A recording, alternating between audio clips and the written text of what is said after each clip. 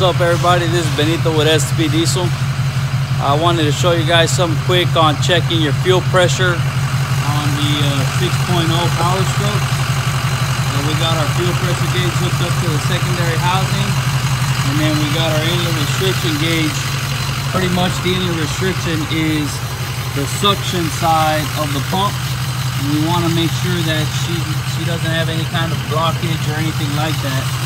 So we're right about 3-4 inches of inlet restriction, which is fine. So right now she's got a little bit of a misfire, but she's idling pretty good. So what I'm gonna do now is I'm gonna turn on my fuel flow tester to command for max fuel pressure while she's at idle, and then we're gonna watch to see what our inlet restriction does. Here we go.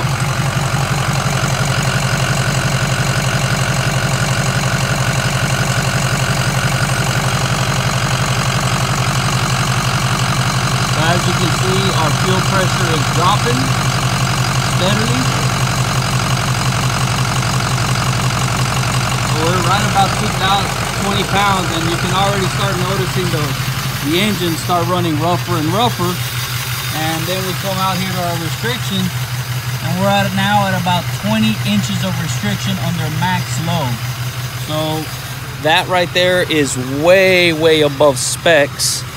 So the next thing to do is to try to figure out where this restriction is coming from, whether it's something in the fuel lines, something in the tank, the pickup tube.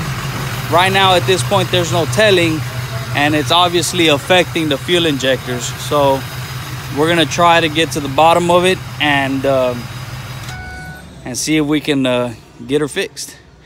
This right here will lead to constant fuel pressure loss of power, fuel injectors. There's that guy right there. Yeah. If you guys have any questions or concerns, feel free to let us know. We're always willing to help. Thank you.